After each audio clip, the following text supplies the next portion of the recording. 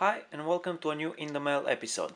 This time I'm starting behind the camera, and as you can see right here on the bench I have a pile of mail items that are waiting to be opened, so let's get started. In here I have a very nice item. This one is an aluminum project box, and as I will show you in a minute, it's made up of black anodized aluminum.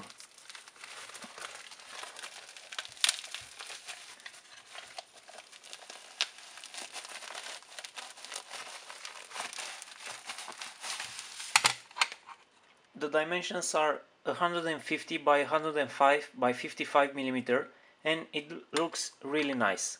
Using this kind of enclosures will guarantee a nice looking project. I got this one for an upgrade to my dummy load project. Although in my project I won't be relying on the case too much for power dissipation. Being aluminum, you can use the case itself as a radiator up to a certain dissipated power. Together with the case, you also get the front and back panel and the associated screws, and these are also from aluminum. You could machine these using a CNC and get some nice looking front panels, but in my case I don't have a CNC machine and I will probably end up designing a custom PCB to use as a front panel. That way I also get the nice seal screen and the required holes and cutouts. And one last thing, this enclosure has a split U-shaped form, and that might be a factor to consider when choosing your enclosure. Next up, in here I have two aluminum heatsinks, which I'll be using on the same project as the previously shown enclosure.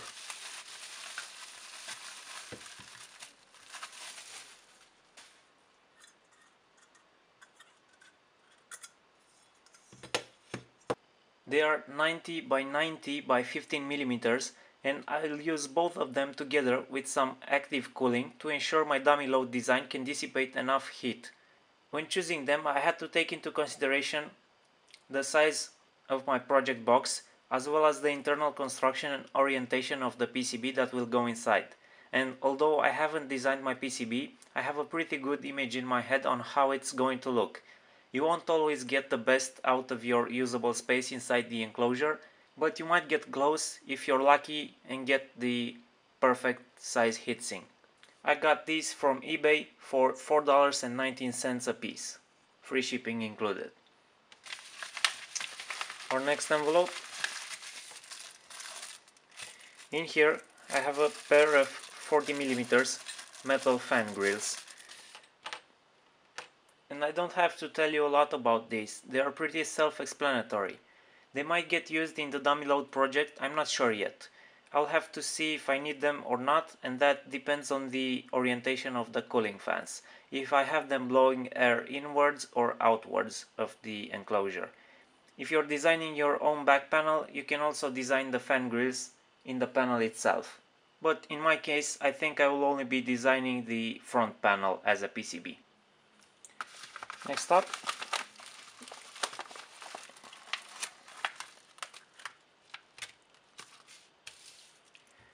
we have a set of 20 pieces ZH JST connectors with cables and the associated PCB connectors. The ZH means they are 1.5 mm pitch, so smaller than your average 0.1 inch JST connector. You could use these really for anything, but I got the 3-pin variant to use them in the dummy load project for connecting the cooling fans to the PCB. I'm not sure yet if the fans that I'll be using will have a third wire for RPM sense, but I got the 3-pin variant anyway, and I can always use just 2 pins. This set of 20 pieces was $4.29 with free shipping. If you are okay with the 0.1 inch model, I think you can get those cheaper due to higher demand and availability. But for my project I wanted to get something more compact because I'm not sure how much space I will have available on the PCB. And in our next package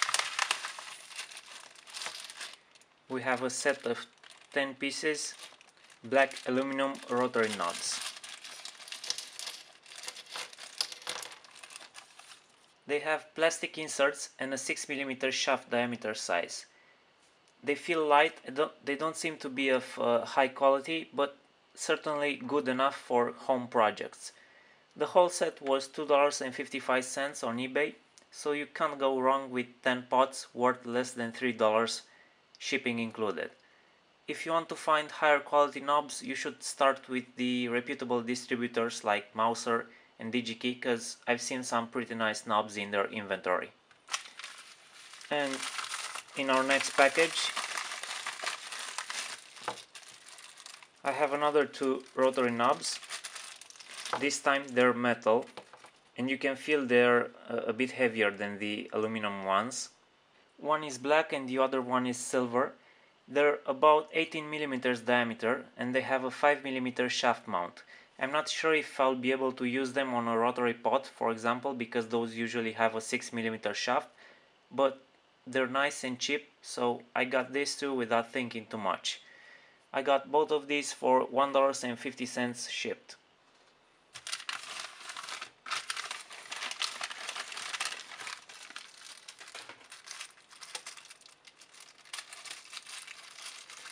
These are some BNC female panel mount connectors.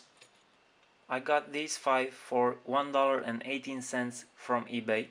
I might be using one of these in a future project, but even if I don't, it's something you will eventually need, so good to have them in your lab.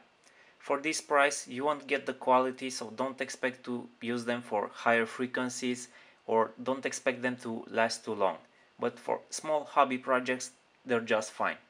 Next up, in this envelope there should be a 1.3-inch OLED screen.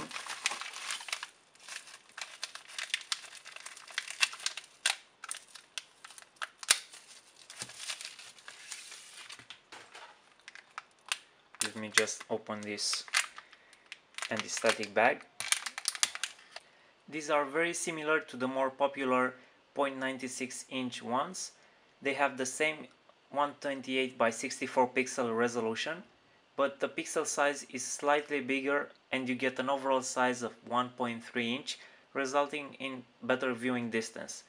I used to buy these from buydisplay.com, but this time, because I only needed one piece, I got it from AliExpress because it was cheaper at $6.40 with free shipping. This display will also be used in my dummy load project. And as we can see, the display pretty much has everything it needs for voltage bias on the PCB, so you only need to provide the control signals. Let's see what we get in the next envelope.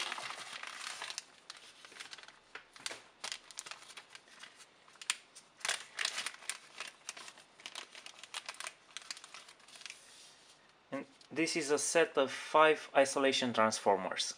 These are 1:1 ratio transformers designed specifically for audio applications. The isolation transformers are essential in reducing common mode noise and EMI. I plan on using this in my Bluetooth speaker circuit, although I haven't done any tests yet, so I'm not sure if they're entirely needed. I got these from eBay for $2.80 for this set of 5.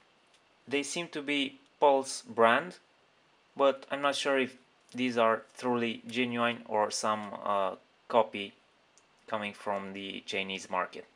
But that shouldn't matter much for a passive component like a transformer.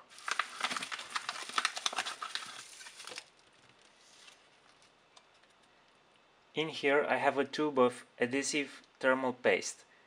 I need it to be adhesive type so that when attaching some aluminum based LED strips to a heatsink, I don't need extra mounting holes or accessories. I can just use this thermal paste, which solidifies and keeps the LED strips glued to the heatsink. I paid just 74 cents for one of these, but I advise you to get more than one because at 5 grams you will probably run out on your first project. And I should have gotten more myself.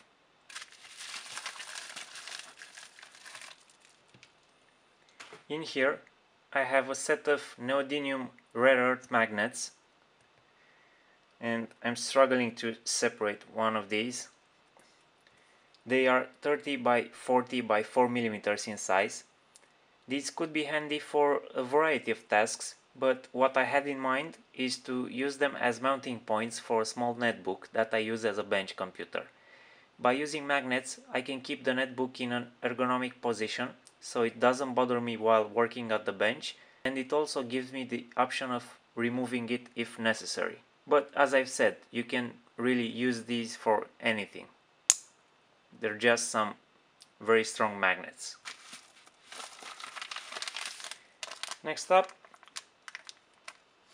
I believe this one is the CH340G USB to serial adapter.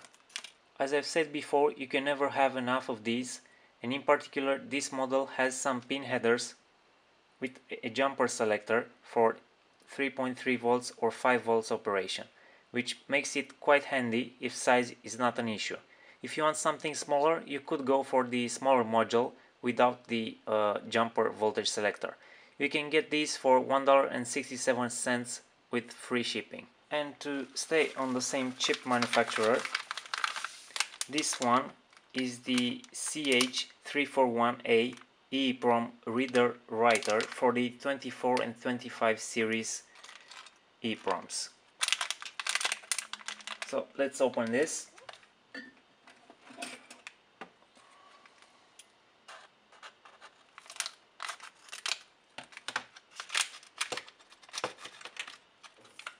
As we can see on the PCB, you get a deep socket with the locking mechanism for sliding in chips in deep package, but you also get some SMD pads and a 0.1 inch header on the side for connecting in any way you want to your target.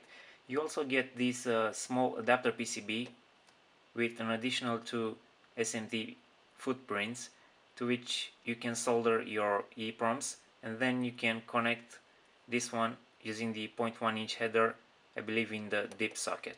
You also get a pair of 0.1 inch headers for this adapter board. I'm not sure what software you can use with this module. They don't give any indications in the product description, but I will do some research the first time I will need to use it. So this could prove handy someday, and it was only $3.14 with free shipping. For our next item, we have this small module, which is an SWD mini programmer debugger for the STM32 series microcontrollers. Together with the module, you get the required 5-pin JST cable and the micro USB cable for connecting to USB. And although a clone, the module is supposed to be compatible with IAR and Kiel, but only supports the SWD protocol. So if your chip does not support SWD, this isn't going to work for you. It was $8.49 with free shipping, so cost-wise it kinda rivals with the Discovery boards, where I think you're getting more value for your money. But I thought I will be using this someday as a more compact standalone debugger slash programmer, and I got one.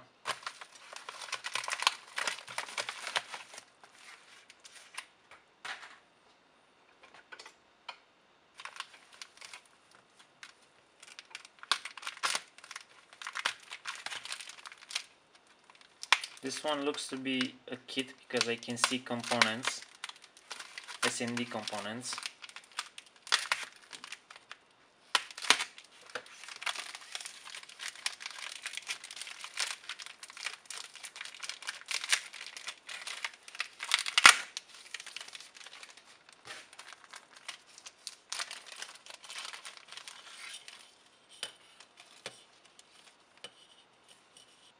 Yeah, this is a DIY LED FFT kit. The kit requires SMD assembly, and it's supposed to give you 8 frequency bands displayed on an 8x8 LED matrix. It's interesting how they got a white solder mask on this side and the black on the back. I have the red LED version in here, which was $7.46 free shipping, but you can also get this in a variety of colors. More details about this kit will be in an upcoming assembly video. And our last item in today's episode